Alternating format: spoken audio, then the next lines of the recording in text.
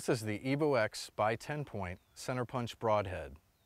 When developing the center punch broadhead, we tested 20 different broadheads of all types for long-range accuracy, wound channel creation, and penetration power. The two-blade rear deploying style of the center punch broadhead produced the best results. Using high-speed camera footage, we were able to show that the center punch broadhead never opened prematurely, and groups shot with this broadhead averaged 2 inches at 60 yards. Additionally, our ballistics gel shooting tests also revealed a devastatingly wide wound channel. Are commonly offered with 2 blades. They utilize a hinged blade design, and it's the rear side of the blade that sits closest to the tip. When the broadhead strikes the animal, the rear portion of the blades makes contact, causing the blades to scissor open. This type of broadhead carries 2 main advantages. First, having only 2 blades further reduces the surface area, yielding the best aerodynamics and the highest level of accuracy. Second, this type does not require springs, collars, or O-rings to keep the blades in place while in flight, even if you're shooting a high-performance crossbow, but open upon impact. The blades are mounted to the ferrule using hinges.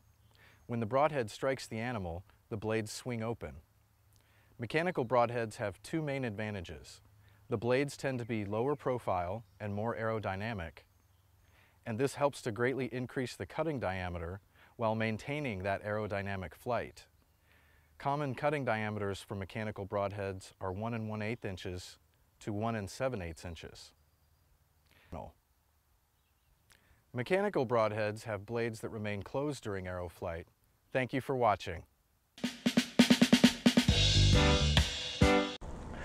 What's up everybody? Thanks for joining us today. Today we want to talk about slick trick broadheads. We have here with us today the RaptorTrick about slick trick broadheads. Now we've done a lot of preparation leading up to this video simply because we want to make sure that this product does indeed work for you guys and that it is going to be worth your time and your money.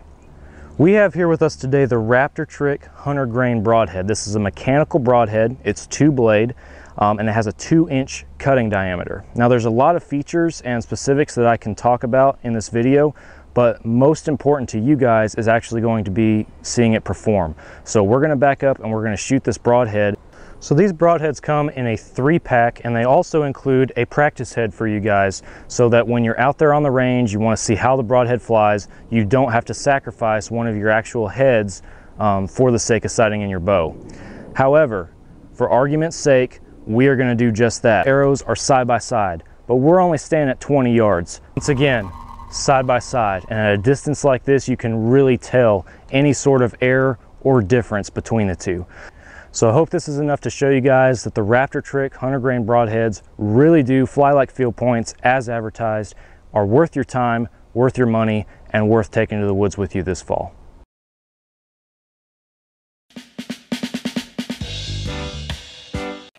All right, we're going to be shooting a broadhead from Ramcat.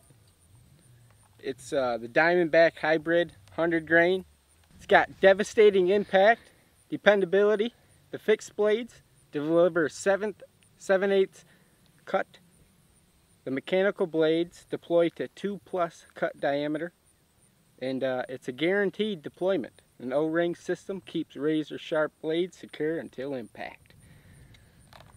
So we're going to see what this old Ramcat does out of the crossbow at 20 yards. This cut is pretty impressive, and it penetrated about, oh, it's way more than 10 7/8. It's about 11 1/4, I would say. I mean, that cut is extremely impressive. I mean, that would do a whitetail dirty.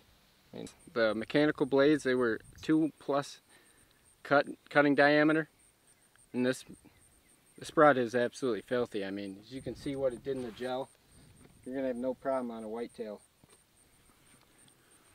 I mean, traveling 360 feet per second, they won't know what hit them. And this head is, you can use this head for both compound and crossbow. I mean, it's gonna put a wicked wound channel on that deer for sure. And that's just This thing's filthy. Coming to you with another ATA Insider. What ATA show would be complete without talking about broadheads? So we're in the Allen booth and we're talking about our new Bloodrush broadheads. And let me tell you a little something about how the Bloodrush broadhead was designed. So it's designed around three real premises here. The first thing being that there's a 26-degree twist that's machined into the ferrule. Number two, we also machine holes through the ferrule. We call these blood ports.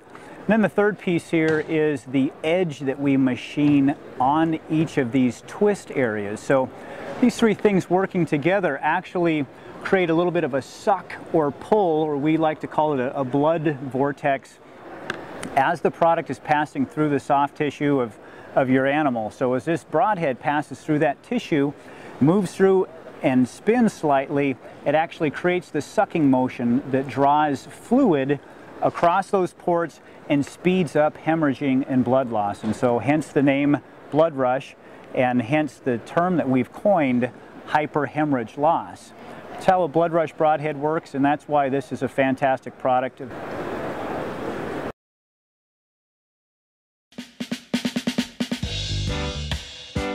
It's another gear review today. This is the Rage Hypodermic NC.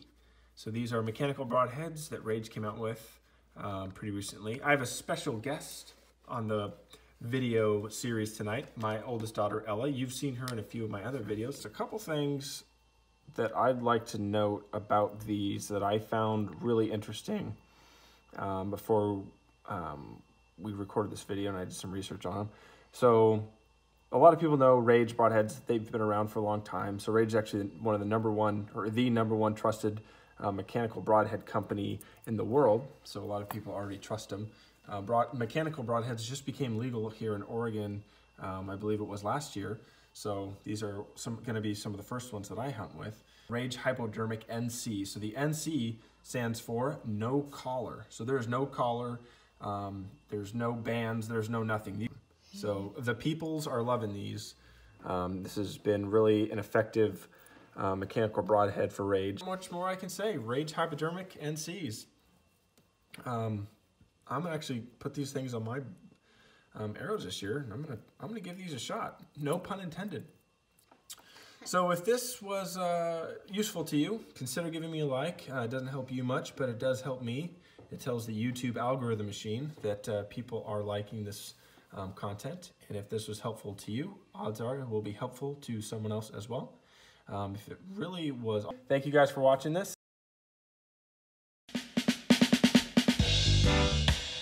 This is the K2 Hybrid from Afflictor Broadheads. This is one of our flagship broadheads, as it was the first we ever made. It features an 1 3/4 cut and also our drive key technology. The drive key sits up front. When it's activated, the blades are deployed. The blades roll out from underneath an O-ring without cutting that O-ring. We have nothing over our blades, so there's no loss of energy and therefore no loss in penetration. The ferrule is made from 7075 T6 aluminum, and our blades are 420 stainless steel and 32 thousandths thick. This model comes in 100 and 125 grains.